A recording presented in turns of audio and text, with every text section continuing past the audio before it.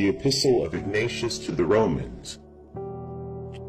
I write to all the churches, and I bid all men know that of my own free will I die for God, unless ye should hinder me.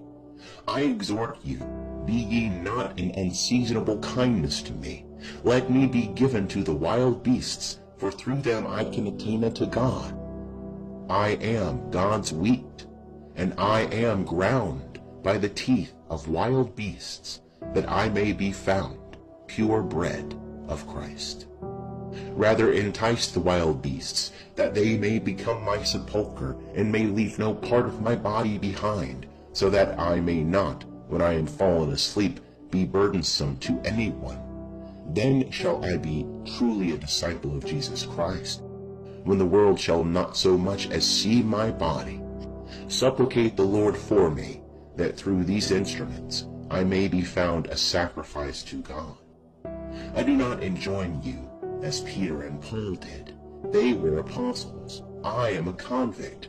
They were free, but I am a slave to this very hour. Yet, if I shall suffer, then am I a freed man of Jesus Christ, and I shall rise free in him.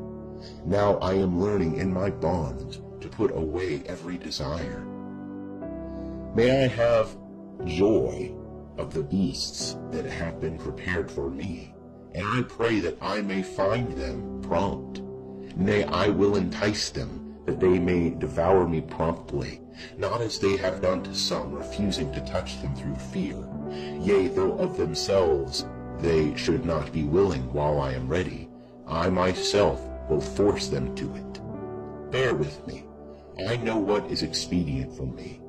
Now am I beginning to be a disciple. May not of things visible and things invisible envy me, that I may attain unto Jesus Christ. Come fire and cross, and grapplings with wild beasts, cuttings and manglings, wrenching of bones, hacking of limbs, crushings of my whole body, come cruel tortures of the devil to assail me. Only be it mine to attain unto Jesus Christ. The farthest bounds of the universe shall profit me nothing, neither the kingdoms of this world. It is good for me to die for Jesus Christ, rather than to reign over the farthest bounds of the earth. Him I seek, who died on our behalf. Him I desire, who rose again for our sake. The pangs of a new birth are upon me. Suffer me to receive the pure light. When I am come thither, then shall I be a man. Permit me to be an imitator of the passion of my God. If any man hath him within himself, let him understand what I desire, and let him have fellow feeling with me. For he knoweth the things which straiten me. For I write to you in the midst of life, yet lusting after death. My lust hath been crucified, and there is no fire of material longing in me, but only water living and speaking in me, saying within me, Come to the Father. I have no delight in the food of corruption, or in the delights of this life.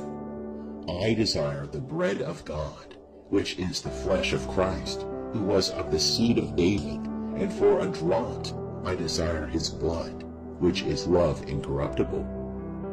These things I write to you on the 9th before the kalends of September. Fare ye well unto the end, in the patient waiting for Jesus Christ.